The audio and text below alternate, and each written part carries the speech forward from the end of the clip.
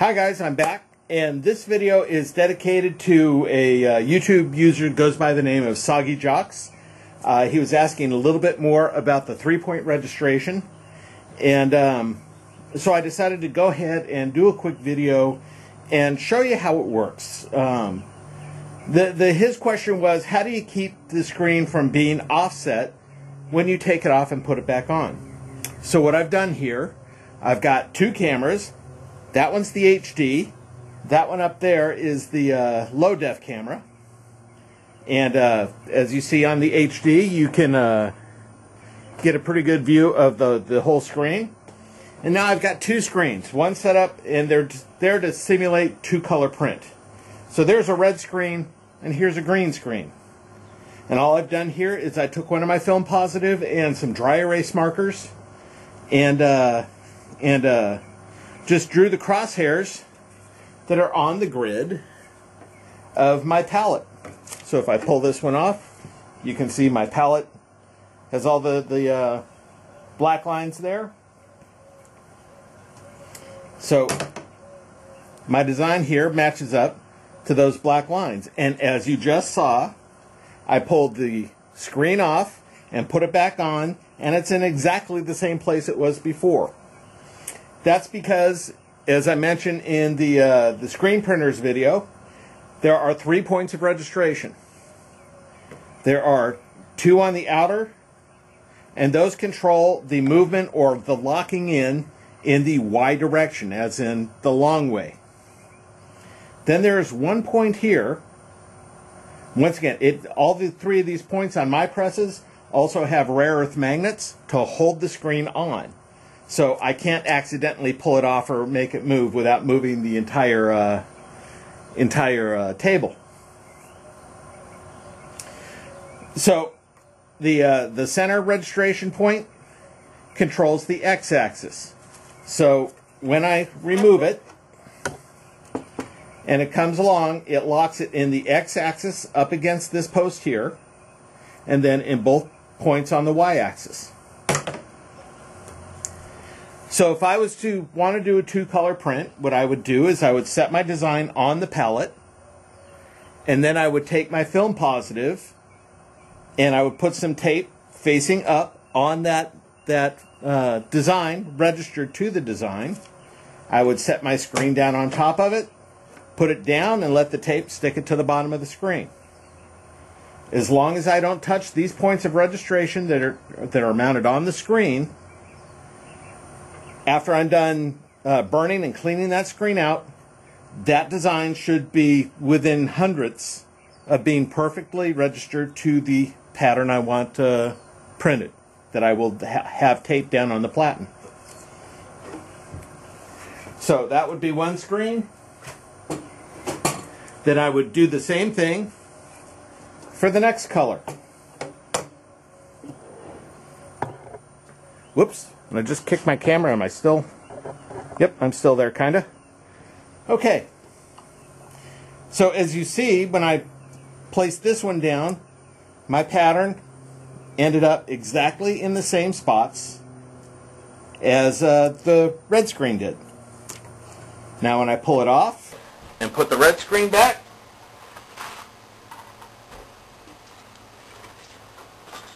oops, and I kick my camera again. Keep doing that. That's not a good thing. There we go. Alright. If you look, you'll see that the red lines are sitting exactly where they were over the black lines. Now when we print out a design on the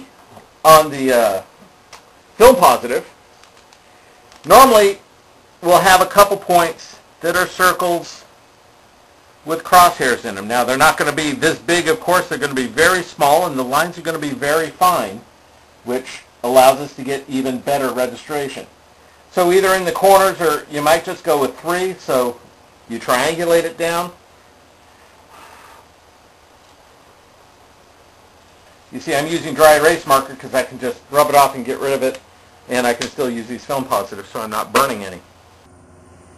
So normally we would burn or print out our film positive and we would make sure that there are registration marks on each one in exactly the same place. So we can easily register the print, each layer of the print, to the proper place. Now, what happens when you move the registration? Well, keep an eye on the lines. You should all of a sudden see a black line come askew here. So I will move this one, and you can see underneath, you see the red coming off of the black. Because I am moving the registration point here on the left-hand side, and I'm taking it in so the whole screen is canting over to the left. Now I can bring it back. Using star knobs on the registration point make this so easy, and I will over adjust it and go the other way.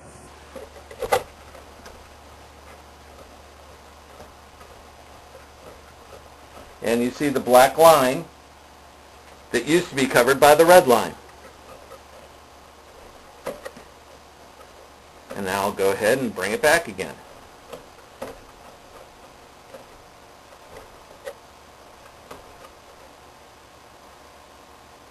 There we go. Now if I go with the center, I'll loosen up my locker on the center. And now you see it moving to the left because I'm forcing the bolt this way, which is going to mean the screen is going to be shifting back to the left, and you can see I've moved it a 1/4 inch off of the black line. My Y direction hasn't been affected at all, but I've shifted the whole screen, well, about 3/8 of an inch now. So now let me put it back.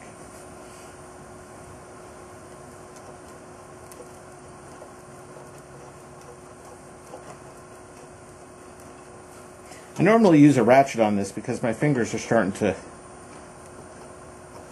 get a little bit torn up.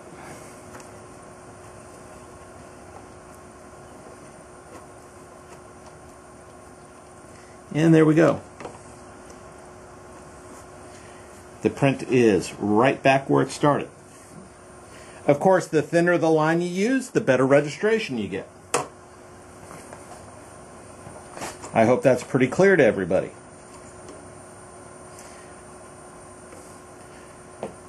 And there we go. That's how the 3-point registration works.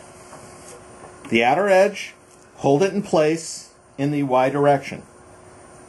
The one in the middle holds it in place in the X-axis. Now in the old style of this, or the style that a lot of people use, they don't use the magnets, and they have to hold the screen in place up against those registration posts. Since I've got the magnets, I don't have to hold the screen because the screen doesn't move. And I'll go one more time. I'll throw the green screen back up. And you notice, 2 different size screens, same palette. Everything works out great. This is why I love the 3-point registration. I'm not limited on palette size or screen size.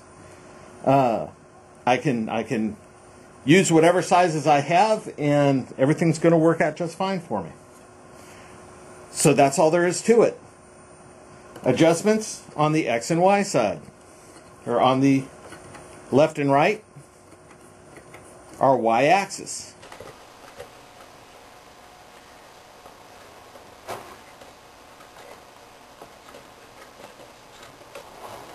The adjustment in the middle is the X-axis.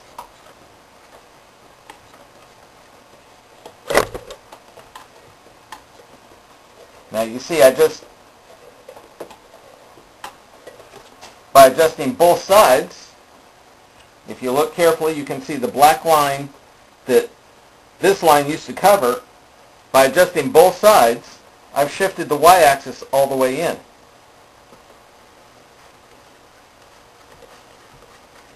So now to get it all lined back up again, I'm aligned there on the center. So now it's just a matter of making sure I go with the right direction and push this guy back out where he belongs.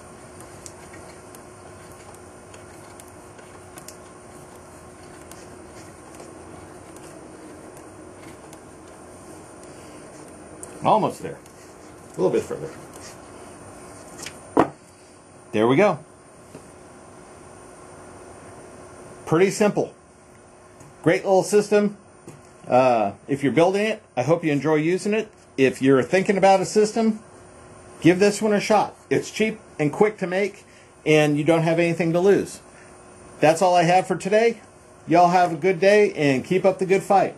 I'll see you next time. Bye.